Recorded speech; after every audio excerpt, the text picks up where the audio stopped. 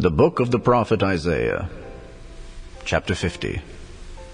Thus saith the Lord, Where is the bill of your mother's divorcement, whom I have put away? Or which of my creditors is it to whom I have sold you? Behold, for your iniquities have ye sold yourselves, and for your transgressions is your mother put away. Wherefore, when I came, was there no man? When I called, was there none to answer? Is my hand shortened at all that it cannot redeem?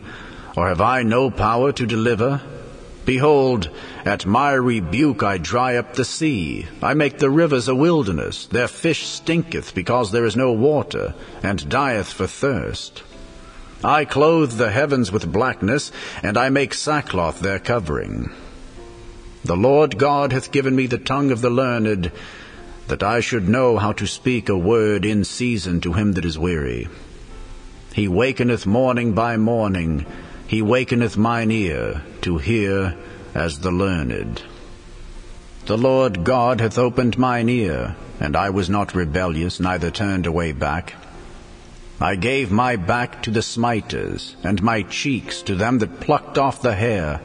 I hid not my face from shame and spitting.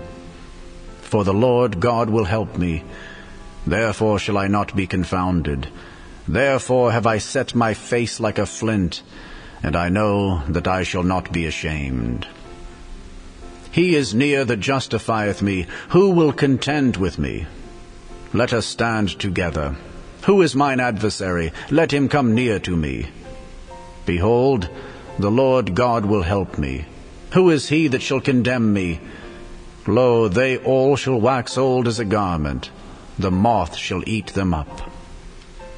Who is among you that feareth the Lord, that obeyeth the voice of his servant, that walketh in darkness and hath no light? Let him trust in the name of the Lord, and stay upon his God. Behold, all ye that kindle a fire, that compass yourselves about with sparks, walk in the light of your fire, and in the sparks that ye have kindled. This shall ye have of mine hand. Ye shall lie down in sorrow.